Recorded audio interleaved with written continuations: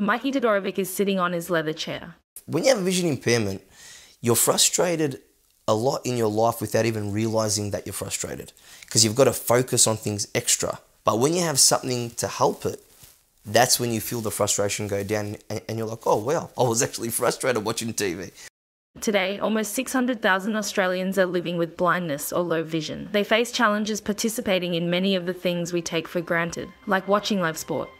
Morris Gleason is sitting in front of a large window of greenery. Tennis sadly hasn't been anywhere near as accessible as I would like. Sandra Knight is sitting on a yellow couch. I'm not a great watcher of sport because I can't see where the balls are. Carla Petronijevic is wearing her junior tennis shirt and plays with a tennis ball. She is sitting with her mother Jelena. So my dad has to commentate for me, and he finds it tiring sometimes because I can't see who's serving or the ball or the points. Adam Fayed is sitting at home on his grey couch. It's a struggle, I must say.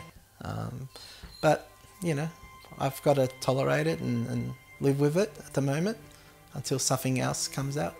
In 2021, Tennis Australia, Monash University and AKQA came together to develop a new way to improve access to the Australian Open for people with visual impairments. Melanie Huang, lead designer, AKQA, is sitting outside.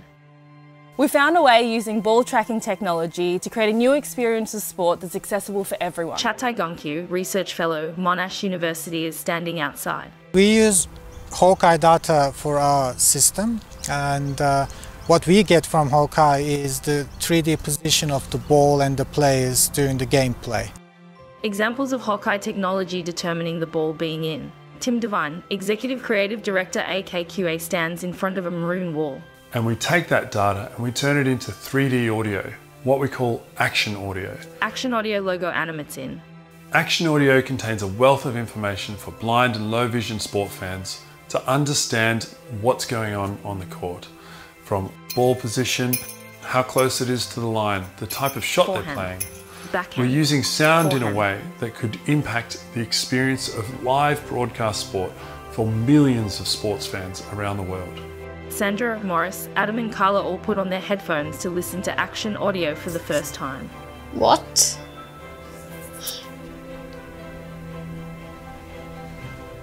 Fantastic. Forehand, backhand, backhand, backhand, backhand, forehand. What a rally. Adam is smiling upwards. I don't know why, but I can suddenly see the ball. I can actually hear everything and I can actually see the ball. For some reason, I can see the ball now better than I could see the ball before. Mikey stops to look to the camera. I wouldn't watch it any other way. You can just enjoy the game so much better. I don't have to ask my dad, like, can you commentate? I can't see where the ball's going. I like the sooner we can get this, the better. Do you reckon we can get it for this Australian Open? Would it work? For the one for this year? Craig Tiley, CEO Tennis Australia, is in the stands at Rod Laver. At Tennis Australia, we're very proud to be launching an opportunity for everyone to enjoy the game. We are launching action audio at the Australian Open Finals. Experience it at action-audio.com.